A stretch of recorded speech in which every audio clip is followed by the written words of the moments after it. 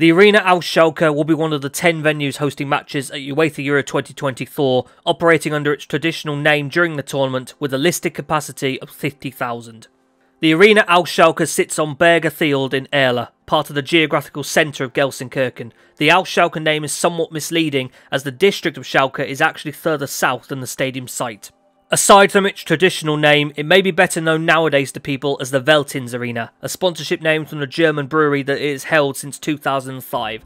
The stadium since opening has been used by FC Schalke 04, one of the country's biggest and most historic football clubs. Plans for the Arena AufSchalke date back to the 1990s. Schalke at the time were based at the Parkstadion, their home since 1973. It was a big stadium, but old-fashioned in its design. This, coupled with Schalke's recent European success and upcoming centenary, encouraged the construction of a new, modern home.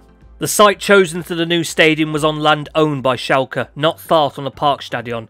There was an issue formed by mine shafts directly underneath the site though, which presented the risk of shifts and tensions that could compromise the stadium's structural integrity. To get around this, the stadium has been built on a rotated axis, favouring a northeast-southwest alignment instead of the classic north-south arrangement. Construction of the new multifunctional arena took place between 1998 and 2001. Schalke played their final match at the Parkstadion on the 19th of May 2001, a 5-3 win over Unterhaching in front of 65,000 people.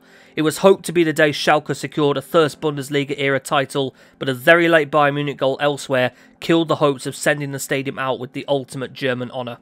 The Parkstadion site is still in use today, a simple pitch though with one curved terrace to the east. Schalke's youth and second team play games here.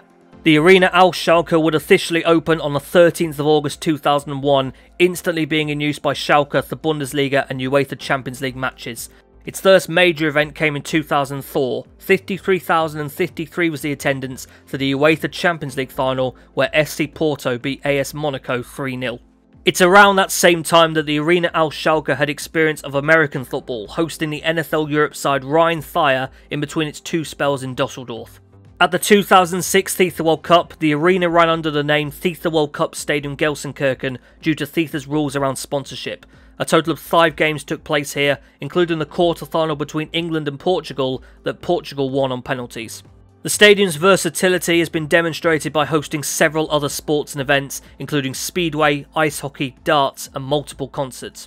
Immediately upon opening, the Arena AufSchalke was recognised as one of the world's most innovative stadiums, a later inspiration to places like the Friends Arena in Stockholm, Sweden and the State Farm Stadium in Arizona. Its standout exterior feature is its retractable canvas roof, able to be opened into 2 halves depending on both weather and the event.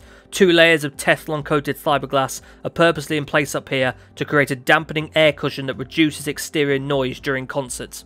The interior splits itself into 2 clear tiers the whole way around, with a main stand and main executive facilities over to the west. The bottom tier of the north stand contains standing terrace that can be converted into seating for international matches, and there is also a section of standing terrace in the southeast corner that forms part of the stadium's designated away section on Schalke match days.